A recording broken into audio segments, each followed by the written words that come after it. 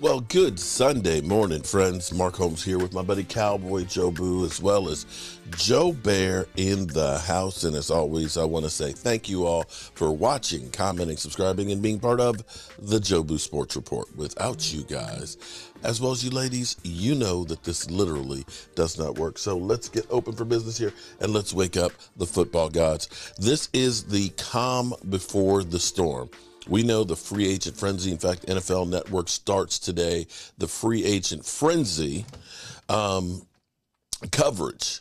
Come Tuesday, legal tampering begins, although we've already seen so much stuff that's already happened. You know, we've seen Derek Carr that's already moved. We've got Daniel Jones getting the same contract basically that Dak Prescott has. You've seen Tom Brady retire. We've seen, teams trying to get Aaron Rodgers just playing it up and teasing it.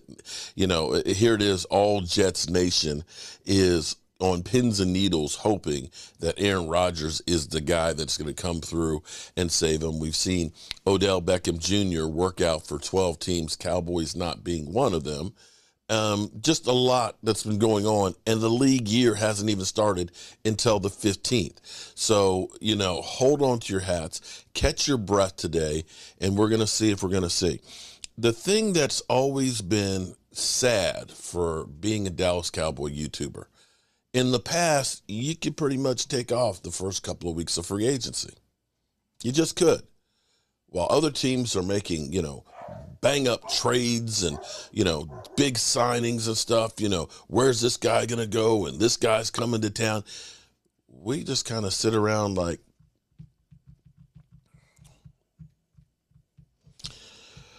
whew. You remember how crazy it was for the Eagles last year? Well, Jerry Jones seems to kind of say, we're going to be doing things a little bit differently this year. Now, so far, the only moves we have made is restructuring Dak and Zach Martin. That's it. We've talked to Dalton Schultz and made him a good offer, but apparently one that's not good enough. We've talked about Leighton Vander Esch probably being gone, as well as maybe Donovan Wilson, but maybe they're still trying to work out something. We've heard that they are trying to redo Tyron Smith's contract and also come up with a new contract for Zeke possibly, which case would net the Cowboys more money. Everything else is all speculation. When we talk about Hopkins, of course, coming to Dallas, working out with Dez Bryant and saying, "What's up, Cowboys?" Or Micah Parsons, to Calais Campbell, if you want that ring, come on here to Dallas. Or, Jalen Ramsey, next stop. Those are things that are wish things that we all wish could happen. But we don't know if it's going to be a reality or not. We don't know because ultimately there's only a couple of people that are in control of that, Jerry and Stephen Jones. And since the Deion Sanders move where Stephen Jones literally picked up his dad and threw him against the wall for signing Deion, it seems like Jerry's been a bit gun shy about making big moves. So that you can look at and say correlates with the Cowboys not getting back to the big dance, not taking the risks that Jerry Jones used to always do in his businesses. I would hope, here's the thing. I want you to understand that not every free agent move ends up being a winner. You can literally go through the Washington Commanders and look at the roadway littered with big free agent contracts, from Albert Hainsworth to Adam Archuleta, even prime time, past his prime time, and Alvin Harper's to go way back. But even some of the other ones that they have done in recent years, and very few of those have paid dividends. But here's the thing. The thing you have to look at is with the Cowboys is the one thing you can say they get right, and that is the draft and evaluating talent. If they put the same effort towards evaluating the free agents and understanding what guys fit your system. Because here's the thing. You can have a great player, but if they don't fit the skills and the need set that you have, it doesn't do you any good. You follow me?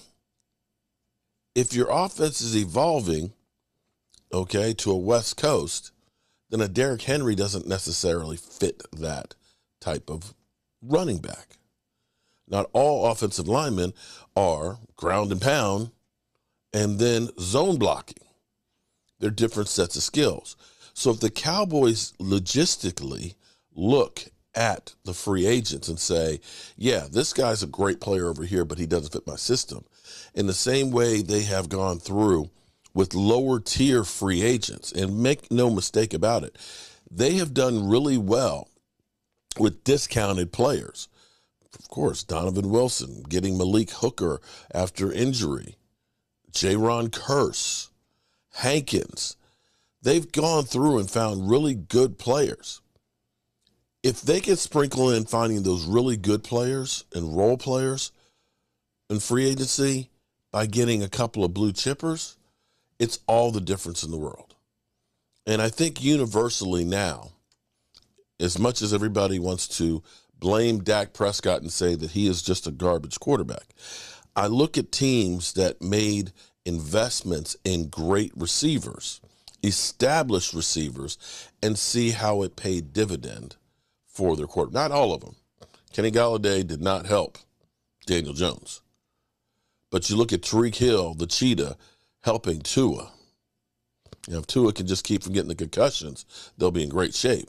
You can look at A.J. Brown helping Jalen Hurts, who this time last year, Eagle fans were questioning whether or not he was going to be the guy. Now, here's the problem for the Eagles, and they've been here before, is the Jalen Hurts you saw this year the Jalen Hurts you're going to see every year? Because you got to pay him. They thought Carson Wentz was the Carson Wentz that they thought was going to be the perennial Pro Bowl, Super Bowl contending, Hall of Fame pedigree, as Dan Orlovsky would say, and they paid him like that. Unfortunately, he wasn't it. Now, here is where we could be looking at $50+ million for Jalen Hurts. Now, here's a plan that Joe Banner puts out there for Jalen Hurts.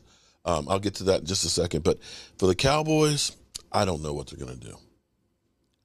The Cowboys talk the talk, and we'll see if they walk the walk this year in free agency. Let's listen to Rich Eisen's show. What do you think is in front of Howie Roseman right now? I actually think this is the most interesting contract of all the ones that are out there. In Jalen Hurts. Yeah.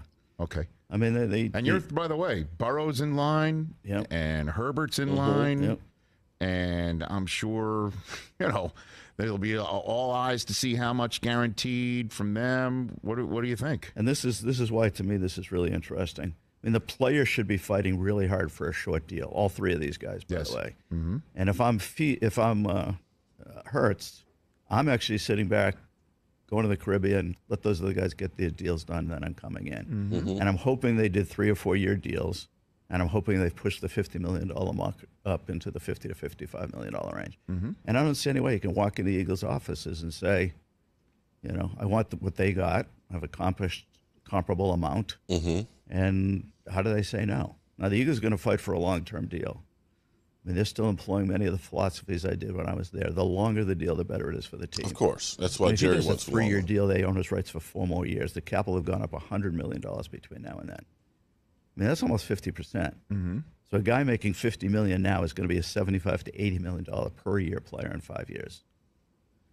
So the Eagles are going to, every extra year they get is going to save them a massive amount of money, even if they give him a great deal right now. The highest paid guy right now is 50. Let's say they gave him 53, 54, 55, which would be a big jump at that level from where we are right now. But let's say they get 5 years instead of 4. That 5th year should be at $80 million. Instead, it's going to be part of an average of 50. They're saving $30 million probably for every extra year they get on that contract. By the way, the same will be true for Burrow and Herbert and all those guys. See, if I was an agent right now, we're presenting those guys, I wouldn't be fighting for the guarantee. I'm going to get a huge guarantee no matter what. I'm taking that huge guarantee, but I'm fighting like hell for a short deal. It's not going to take long for you to be sitting there with somebody like Hurts, who maybe has gone to two Super Bowls by the time he's been in the league 3 or 4 years from now. So you think Mahomes is the last 10-year deal that we're going to see? I don't think we'll ever see that again. People forget Mahomes did something, and I didn't even think at the time it was a terrible idea. It's turned out to be a terrible idea, and many people saw it at the time. His contract is really effectively fully guaranteed for 10 years. And at the time, he jumped the market by almost 20%. So I'm thinking, okay, he jumped the market. It's going to take 2, 3, 4 years for the market to even catch up to where he is. And he's effectively got a 10-year fully guaranteed contract. He's going to make $500 million. But what happened was the next deal worked off of his deal. So instead of it taking 3 or 4 years to catch the market up to the jump that he created, it took like 1. Right. So by the time we get to the 3rd or 4th year of his deal, it's a horrible deal. Unless he's getting $500 million to play in a place that he loves, for a coach that he loves, in a situation where they're in it every year. And so flipping away back to what you said about Lamar, sometimes you take what you take when you're in a spot that you love, with a coach that you love, and a spot where you can win, right? Right. Here's the question, though, for me is, I think you could have had all of those things and done a 5-year deal and then done another 5-year deal. I mean, it wasn't like the Chiefs were going to fall out of love with him. Right. And then he could have just protected himself against. Now, when he did his deal, it wasn't as obvious as now the cap was going to go up this much. We thought the cap was going to go up more. We got teams opening in places like LA. We have new TV market deals coming along. But he jumped the market by 20%. So at least for a while, maybe he's kind of ahead of the game. And then the guarantees kind of cover maybe the shortfall the last few years. But the market has blown past him so fast, it's just a terrible deal. So what else does Howie need to secure? What do you think? What else is on his plate here? Well, listen, Howie, he believes what I stated earlier, and that's where he's going to start. He's going to try to lock down the quarterback, and he's going to try to solidify both of his lines. And he's going to go from there. And they're really in pretty good shape if you do those two things. They're going to have some, Slay's turning older. Bradbury's about to become a free agent. So they have some work to do, especially in the secondary. Right. But they've now won 2 Super Bowls with what I think is just a pretty good. Well, they made 2 Super Bowls. Well, I know what you might have wished Slipping. for, but no, Right.